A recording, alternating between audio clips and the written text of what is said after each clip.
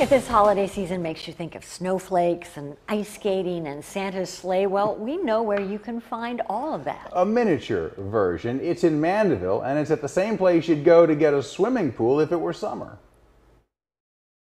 In Old Mandeville, every night after Aquarius Pools closes its office, the holiday spirit springs to life.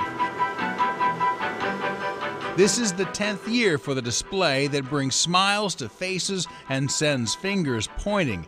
It's called the Snow Village and Winter Wonderland, and it's a holiday labor of love for the North Lake Mandeville Rotary Club. I call it a Winter Wonderland, magical mystery tour. The kids are always really excited. I bring my grandkids down here 2 or 3 times during the season. The display began in the years before Hurricane Katrina. One of the group's members assembled it all at his home in Lakeview. But the storm brought the magic to the North Shore, first to Mandeville City Hall and now Aquarius Pools. Some of the elements are more than 40 years old. Keeping the trains running requires a constant critical eye, regular maintenance, and boxes of supplies to fix anything that breaks. It takes 3 or 4 weeks to assemble what you see, Kurt, and takes 3 or 4 days to take it down when we're finished.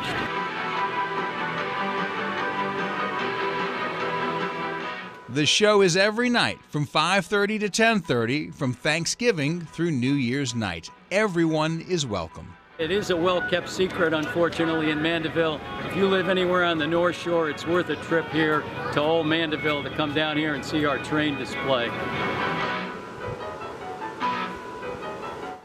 The Mandeville Rotary Club has a GoFundMe account to help cover the cost of the display each year, and if any money is left over, it's donated to some of the charities that the club helps support.